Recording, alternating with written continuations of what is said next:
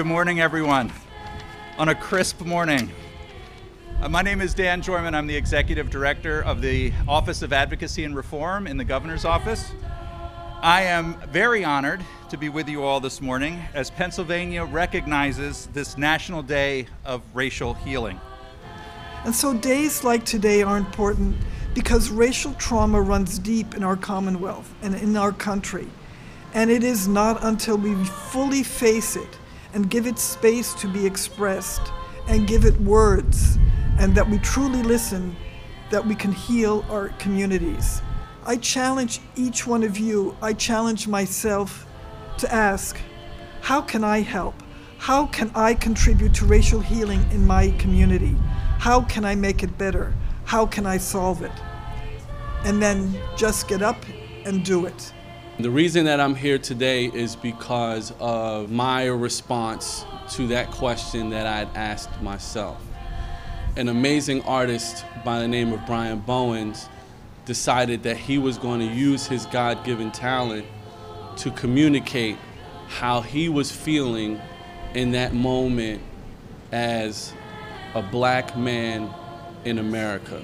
The challenge that it presented to him was a unique one because of the way that Brian chooses to express himself, to create art that will move in a unifying way. And that is exactly what my intention was when I had set out to share this documentary, which is also entitled Symbol of Solidarity, because I wanted my contributions as an artist to also be one that would uplift. What I want for my daughter is for her to know that she inherited her thick, brown, beautiful hair from her Taino ancestors.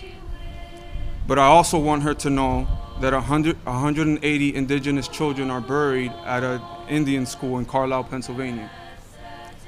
I want my daughter to know that she inherited her beautiful skin complexion from her African ancestors. But I also want her to learn of the pain that they endured because of the color of their skin. I want my daughter to know that our Spanish language comes from our European ancestors who occupied the Iberian Peninsula, but I also want her to learn of the Moors of Spain and all of their beautiful contributions.